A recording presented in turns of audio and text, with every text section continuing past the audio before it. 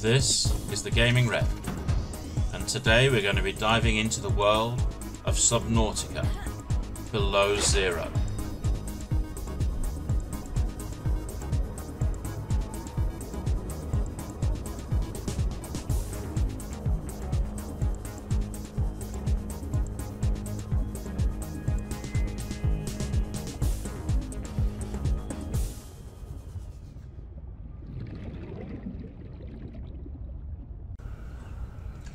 So in the last video I promised you a look at a more furnished base. So this is what I've done so far. As we go into the base, you'll notice I've got a storage container as soon as we go in for batteries for all my equipment and so on. And the first room I've turned into a work room really. We've got various different storage containers for food and drink, plants, components, resources, and so on. One separate one for titanium, the fabricator, and a battery charger, which is a lifesaver. And of course, my jukebox. Now I have to say this track, Diving Too Deep by Nerd Out, I've actually been listening to offline as well, so it is quite catchy. Then this is what I've done to the sleeping chambers, the rest quarters. I've used the double bed and I put a poster above it to make it a bit homey. We've got a fridge to store fish and food in, to save it from perishing, so anything hopefully in the fridge will stay alive or stay in one piece. We've got the coffee machine of course, and an aquarium just to make it a bit more homely. And on the wall I've put a map. I am going to try and improve the quality of the map for the next video. Now at the minute we're sort of there-ish where the finger's pointing. Northeast, northeast of Delta Island. That's where the drop pod is and our base is. That's Delta Island. And today we're going to head across to Phi Robotics, which is to the west of us. It's where a lot of the components, such as the fridge and so on, came from. So turn the jukebox off. I'm going to change the batteries over as well on my Sea Glide. It's about halfway down. I'm not sure about console controls. For the PC, press R, it will bring up the battery display. You can switch the batteries out. Then I'm going to pop it on to recharge while I'm away. Again, I like the fact that the batteries and so on are all rechargeable. It makes life a lot easier than having to keep trying to build or make new batteries using copper and the plants. And I would say it was one of the first things you need to build, because you will be going through batteries like there is no tomorrow. Now we're heading off to Phi Robotics. I've dropped about 90 seconds of travel time. Simply because it's easier that way. I'm sure you don't want to watch me swimming through the sea all the time. So we land at the dock at Phi Robotics. There's a number of containers, a number of rocks that we can get ore out of and so on. The reason I'm collecting them, for my next video I'm going to start building a base actually on the island, because there's quite a lot to do here. But obviously because it's cold, well, you don't want to be dying of from frostbite as we're wandering around. So we're going to head up towards where the Phi Robotics base is, and for that we want to be heading roughly westish still. Be warned, it is very cold. My suggestion would be not to do what I've done and just head straight up. Go back to the water, jump in and warm up first, then come back this way. I literally just about make it to a cave on the way and get to warm up there, which is, yeah, not the best. The one thing you'll find on this island which is useful, there are some peppers which you can eat and they will heat you up. They'll warm your body up a little bit. Yeah, just over in... Ah, there's the cage straight ahead of me now. Right, so we're going to run into here. Yeah, hypothermia is imminent. Thanks for the advice. So here's the pepper plant. It's a fever pepper, I think it's called. Yeah, fevered pepper. If you pick the fruit of that and eat them, they will warm you up. But even just being in the cave will heat you up. As I say, as long as you're in shelter somewhere, whether it be a building, one of the caves, you will warm back up again.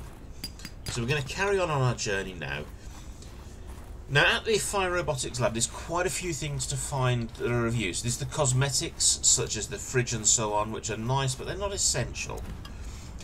But there's also the spy penguins, which are something that your sister in-game was working on and developing for Altera. And they're robotic penguins that can go and wander around into smaller spaces for you. And we'll see something similar in a minute, which I'll show you. There's also the hover bike and its launch pad here, which you need to scan. They will help you travel across land surfaces a lot better than just running. However, please note they do not work over water, so don't try it. So this is one of the places where the penguins can go and investigate, just through that hole there. And you'll find there are resources and things like that in there that you need to collect. What I would say is just be cautious while you're using the penguin, because obviously you're going to be getting cold, you don't want to get frostbite and freeze. So I'm going to carry on up the stairs, and as we go to the right, you'll see some big steel doors just behind me now. That's the Phi Robotics lab, there we are. Be careful of the icicles at the top. They will fall down. They will land on you if you're not careful.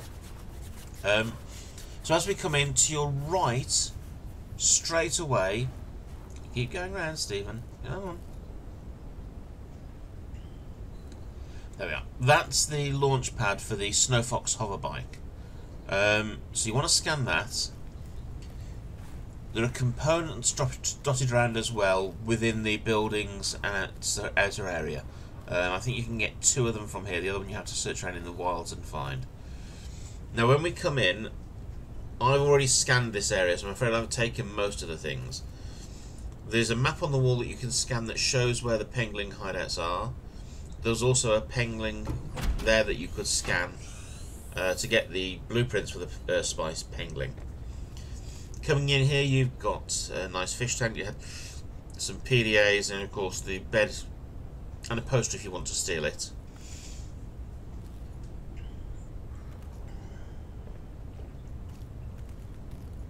Now, this is your sister's room, Sam's room. It does say to you when you first come in, something's not right. And I spent hours in here searching, trying to find a clue or something like that. And in truth, there's nothing.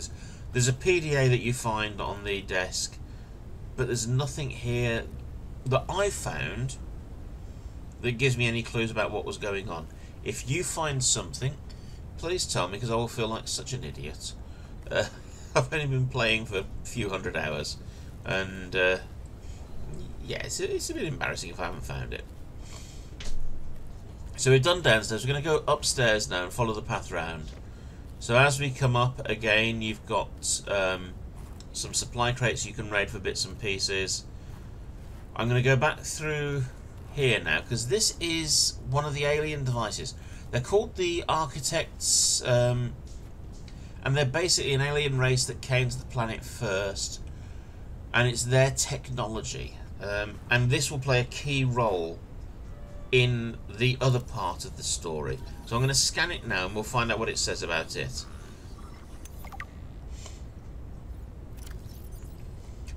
Original speculations surrounding these alien structures posited that the gates may have been religious artifacts or industrial machines. Further research has indicated that these gates are in fact medium-range teleporters that allow for the instant movement of baryonic material across space and time. So basically there's a network of these, and I'm assuming if we can power them up, it will help us to jump across the map faster. No, we'll find out what happens when we find it. One thing to note when you come in here, behind it and to the left there's a small supply of ore, silver ore, which is very useful for making wiring kits, and it saves you searching for the darn stuff.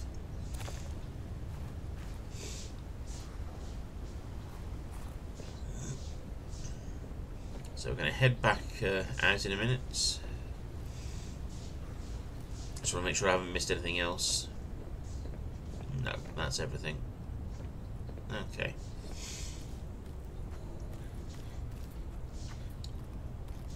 So as we head back out, we're going to go up onto the damaged walkway, and we're we're going to follow it round. Grab the mesh. Because that will take us to the entrance for the second chamber, the second room in the base. The upper area, which is more sort of officey type space, I suppose, is the answer. And again, you can scan this building here. It will give you a blueprint for a large room, and it is quite a large space. And it's a room that you can subdivide into different rooms within it. So you build a large shell, but then you can build internal walls and doors to set up separate rooms. Say you want to have separate sleeping quarters, shower and so on in your base.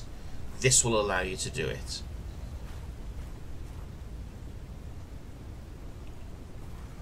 Again, you've got the poster that you can steal.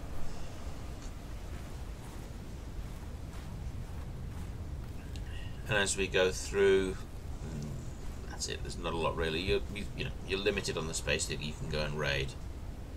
Well, that's going to be it for this video. Thank you for watching. In the next video, I'm going to start doing a bit of exploring and see what I can find at slighter depths. I'm also going to try and find these components for the sea truck, which is the vehicle you can use for moving underwater. Thank you very much for watching. I hope you've enjoyed the video. Please like and subscribe, and I'll see you in the next episode.